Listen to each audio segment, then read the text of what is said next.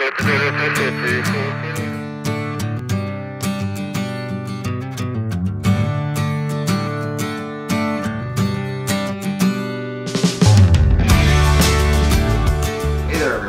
Daniel here with 395 Junkie in the garage, about to get going on my newest addition to our 2016 Jeep Rubicon JKU. And if you've seen some of our videos, you understand that we do quite a bit of overlanding, camping, day trips, and we tend to bring you know, what I consider the necessities, but at the same time ends up being a lot of items. And if you have a Jeep, you know that there's probably not a lot of room for all of your gear without it kind of getting all over the place. So what Goose Gear does will allow you to install this platform system, remove 2/3 of your rear seat, and have a much more squared up interior with a rear platform, a bottom platform for you to mount your fridge slider on, have some cubbies where you can put some of your recovery gear in there. So what you see here is that system. And from what I'm told from Goose Gear is this is number 9 or 10 off of their assembly line. It's a new product they have, which will cover the 60% seat platform that you'll be able to see from the passenger side. So instead of it being open and all the way through, this will give it more of a finished closed look.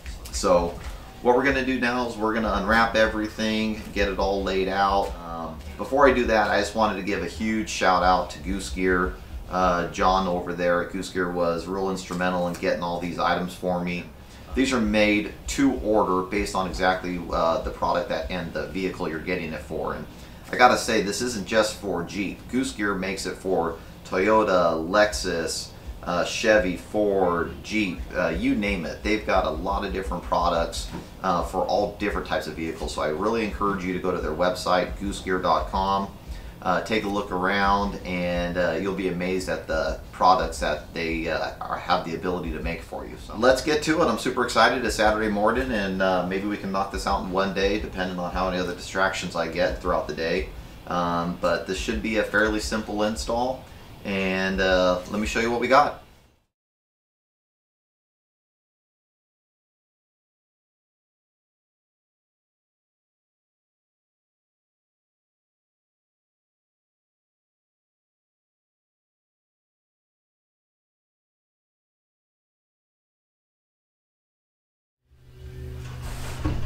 Alright, so what we're going to do now is we're going to start taking apart the plastics, taking out the pieces that we don't need, and let's get the install going.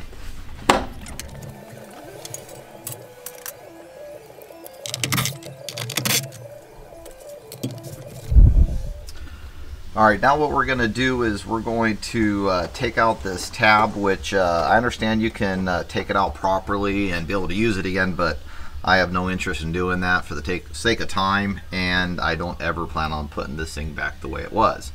So we're going to take that off right now and move on to the next step.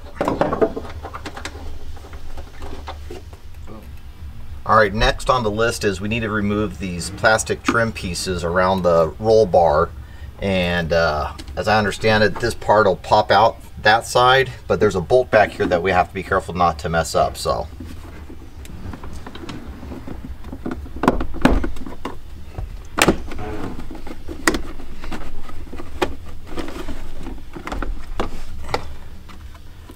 and looks like a little seatbelt trim. We'll just leave that there for now. Let's do the other side. Alright, so now we got this side to do. Last side came off a whole lot easier. Alright, next thing we need to do is we need to remove the 10mm bolt that's holding this plastic piece in. So let's do that next. Now on the passenger side. Alright, now that we have both nuts off, what we got to do is we need to move these plastic pieces on each side. Give it a little tug. Oops. So that just happened. What I should have done when I pulled that out was lifted it up and then pulled. And I just broke that, but I don't think we're going to use that piece anymore anyway, so we're good. Alright, so now on this side, this is going to be a little bit different, a little tougher, because when you take this off, you can only pull it out a little bit because you have your 12-volt accessory. If you have it, some Jeeps have them, some Jeeps don't. So what you're going to want to do is when you pull this out, lift up, pull out a little bit, and just pull it out far enough to where you can reach behind there, release the clip so it can pop out. I've got one extra step on mine though, because I have this switch right here that you might be able to see light up, that I wired a light that goes on that rear glass that flips up. So I'm gonna have to do both those parts. A lot easier when you lift up.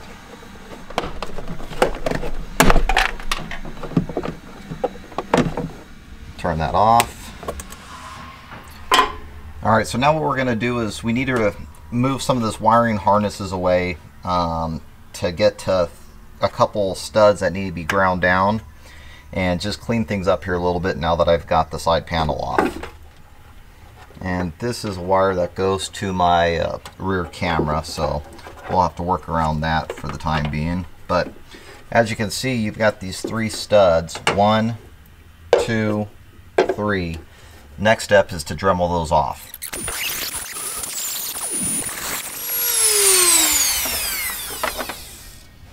Alright, now that they're grounded off, what we're going to do is we're going to take some sort of another grinder and just kind of take the sharp edges off all 3 of these.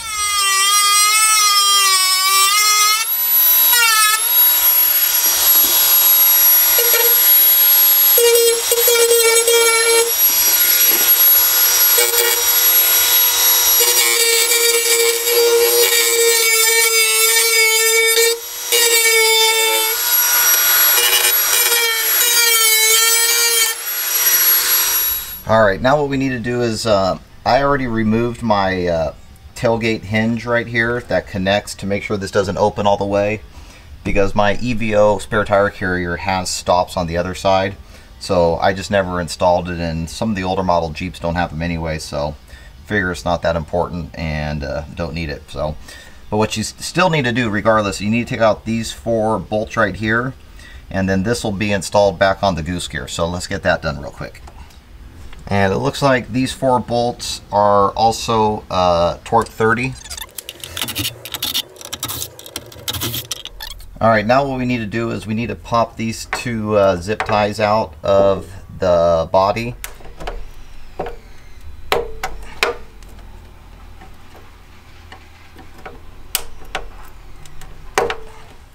Alright, now that we have all the interior pieces disassembled that needs to be done, now we can start working on installing the side cubbies. So basically what we need to do is we need to remove this most forward nut that's holding the top on. You're going to replace it with a longer bolt that they give you, a nylon nut, and a another bracket. So let's go ahead and get that done right now.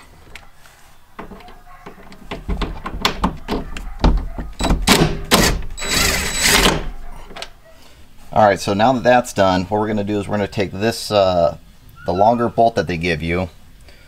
You're going to pull this carpet back. It'll give you a little bit of room. You can see what you're working with. Move these wires out of the way. Not sure if you can see, but there's a bunch of wires here. Some of these are to my rear light, so you may not have as many as I, but what you want to do is you want to screw this in. And be sure not to tighten it too much. So I got that done. Now I'll just use the ratchet.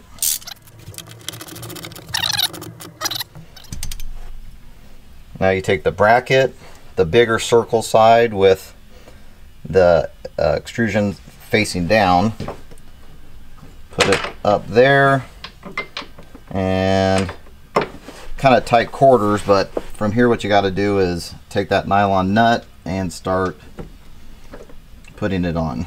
Alright, so what we actually want to do is we want to go ahead and tighten it down just a little bit so it's still it's tighter, but you can still maneuver it. So you could use either a socket or an open-ended ratchet, but I'm going to use a ratcheting wrench here.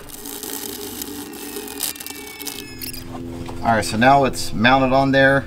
Still got a little bit of play in there, which is what you want. Alright, now that that's installed, what we need to do is disconnect the windshield wiper, washer hose, and the electrical here. So just make sure you push in that red tab before you pull down. Alright, so this red tab, I'm not sure if that's in the way, but you can take this red tab, push it out till it clicks, push down on this black tab, and it should come right out. Now we can get this installed, or attempt to install it. I just noticed I have another wire right there that might get in the way.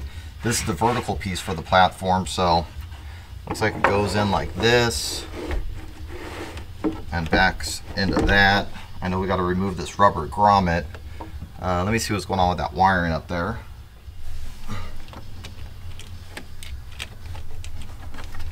It looks like it might just be able to stay out of the way, which is good. Oh man, that already looks clean. So we got to move this grommet out of the way.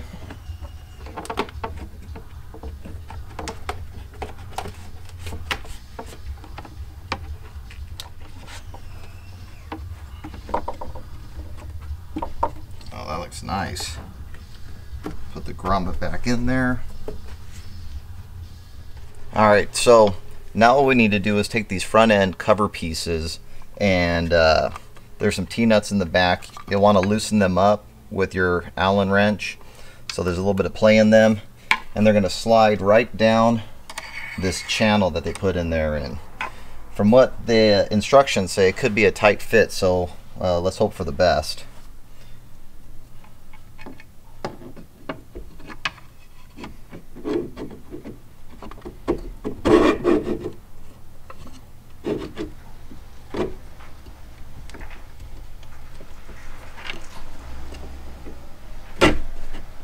And that wasn't too bad, and it sits flush right on top. Now here's something to take note of. They say that this is a good place to put the USB or any sort of auxiliary power, but I've got a bunch of power already wired in this thing. I got some power in the front there, and I've got some outlets in the back here that you might have seen, so I don't really need that. I've got the jackery as well that helps charge items, so we're just going to keep it clean and save myself a little bit of work. So once that's in there flush, what you want to do is tighten them up.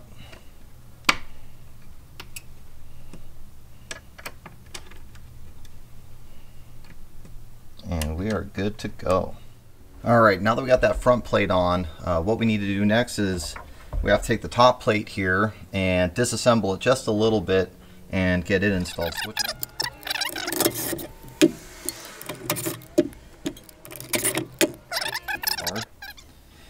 And then there's 4 more screws here that we need to take out. That's got one of those T-nuts on there, so when you take them off you want to be careful not to lose the T-nuts. Alright, now that that's done, what we need to do is we need to set this on top here, and want to go behind the seat belt, and there's these aluminum channels here that we're going to slide those T-nuts in order to line it up. So let's get this put in here.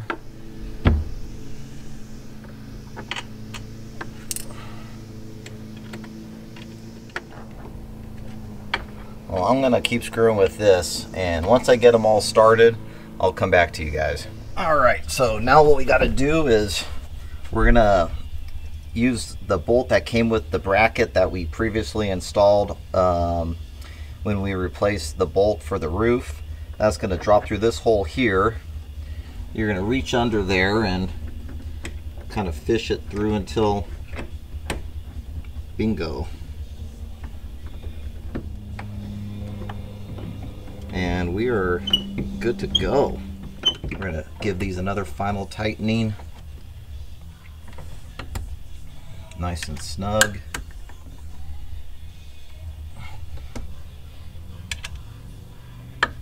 Man, that looks clean. All right. And the precision on this is amazing.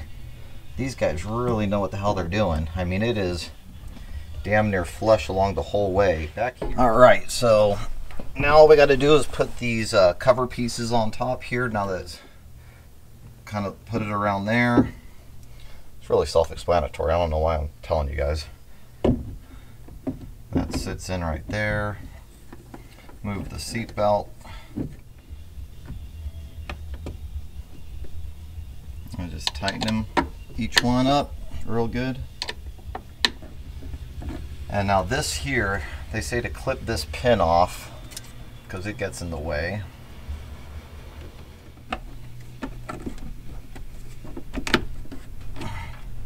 And now we just need to put the cover on, which is lockable. Goes in like that. Done. Alright, so now moving on to the passenger side. So I'll move that carpet back in there. Alright, so now we just put this wiring through the harness there. Move the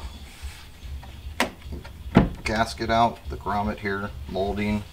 Alright, now what we're going to do is we're going to install that end cap.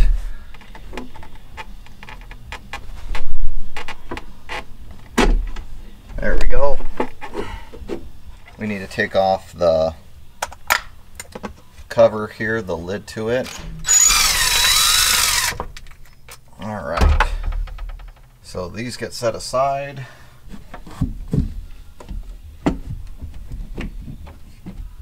We got to put these things on.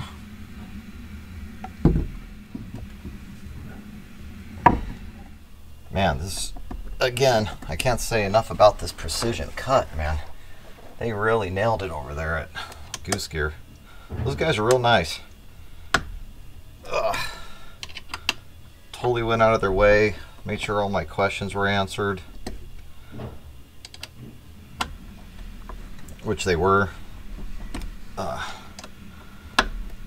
First reached out to Brian. I think, you know, Brian handles all the internet. Brian's the owner of Goose Gear, and my understanding, these guys started off, well, Brian did, 3rd generation cabinet maker, something like that. And he ended up taking all his knowledge from making cabinets and looked at his, I think he was rolling a Toyota from what I was being told. And they were out camping, him and his daughter, and I mean, I think you know where the story goes from there. They had a bunch of stuff everywhere, took his knowledge with making cabinets, and Goose Gear was formed. Just got to put the cover on here. Voila, done. Alright, I'm going to clean this mess up. I might grab a beer. Saw my neighbor grabbing a beer. He's building himself a shed. This guy's incredible. Woodwork, working on cars, metal. He's a jack of all trades. He's a great neighbor to have. I'll tell you that right now. Anyways, I saw him drinking a beer and maybe I want to go drink a beer right now. So I'm going to clean up this mess, get myself resituated, getting ready for the exciting part, and we'll be back with you in a little bit. Alright, so as you can tell, I couldn't resist the urge to grab myself a beer. Took a little bit of a break, finished the side cubbies, which was not really that difficult, but it's just cumbersome. Took a little bit, needed to be perfect, so the electrical took me a little while to get it just the way I wanted it and out of the way. So now we're going to move on to the rear storage, the rear floor system, the platform, and we'll see how it goes from here. So let's get to work. Alright. I'm wondering if we should take the seat out first.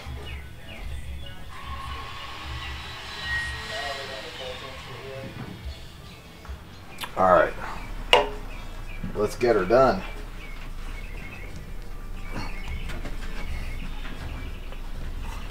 Gotta go in sideways.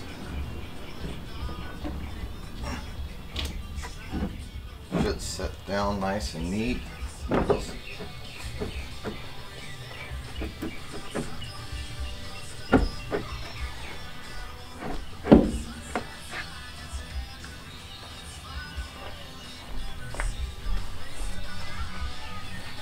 Let's see, pull it back. All right.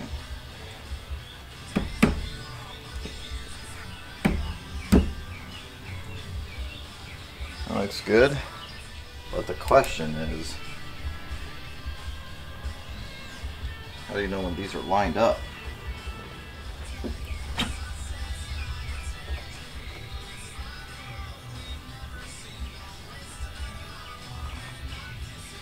Uh-huh.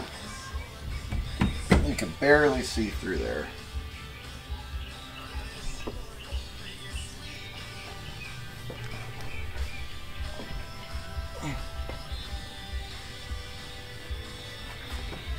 God damn. Precision. Looks like you can see all the holes there. Alright, so now that we have the base plate installed, we're going to use the 4 bolts that they gave us.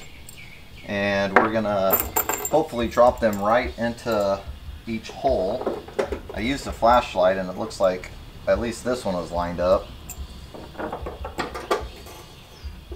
Nailed it, I think. Yeah. There's 2 more up here. Not nailed it.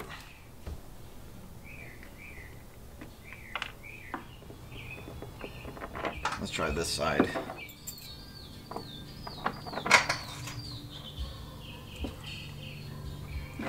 Pretty sure that bit. Yep. Alright, so I came to the conclusion I needed to take that rear platform out, which I tried not to do, but I think in order to get the 60% out, you gotta take the 100% out and then put the 40% back in. I think. Not real good instructions on this part, so kind of figuring it out as we go. So I took out the top bolt over here, I took out that nut, I got one more nut here I need to take out real quick.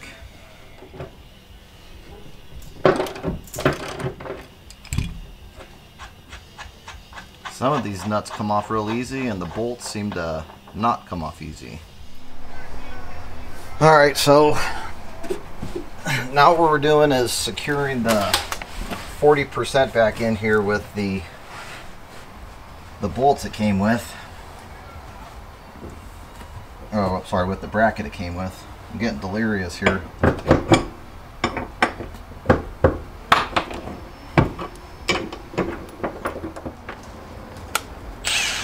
God, I hope I'm doing this right.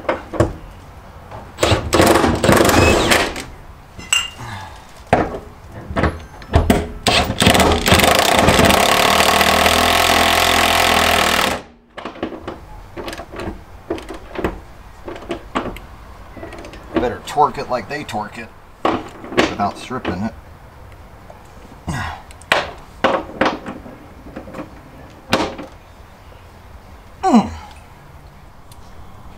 Alright, now that we have the 60% out and the 40% back in, still not entirely sure how that the 60% platform gets installed.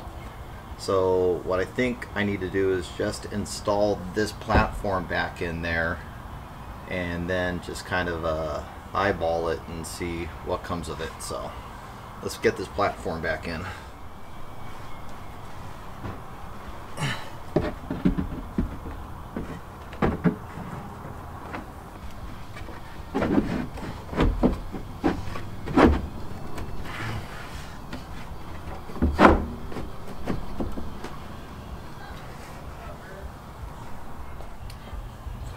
Alright, so what I think I figured out is, based on my experience of how those side cubbies went in, you got to use these T-nuts and slide them in this track.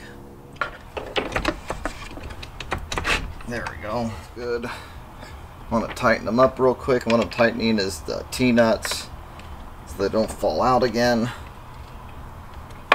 There's one.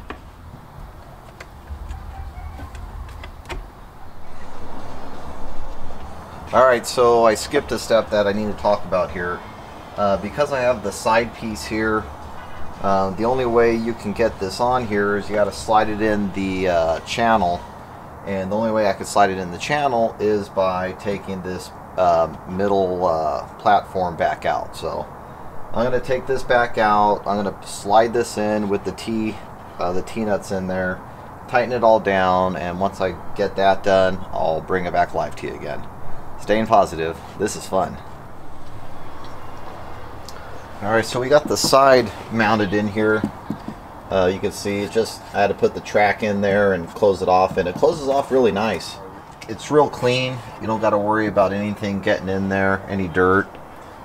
You could take these tops off and get in there, and I'll do a full walk around in the morning once I finish everything up, but just got a few more bits and pieces to do, and we'll go from there. Well, here we are Sunday morning, and pretty much all done. We took about, I don't know, 10-11 hours yesterday to complete the install 100%.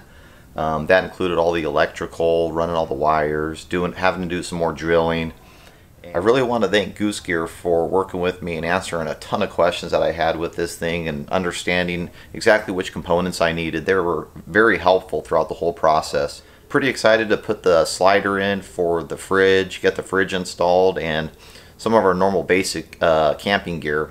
We have a camping trip coming up this weekend, so as soon as I'm done with this video, I'm going to load everything up, mount the fridge, and see how great of storage solutions this really is. So, alright, so here is the finished product. We've got the Goose Gear rear platform that was installed, and I went with the subwoofer option. And inside here is the spare tire jack, and all you have to do is pull out those two little Allen screws, and that pops out. These are the side cubbies on the passenger side. Up here you've got you know, just the top of the cubby. You've got a little storage container right there where that'll pop open, and you'll be able to use that for additional storage.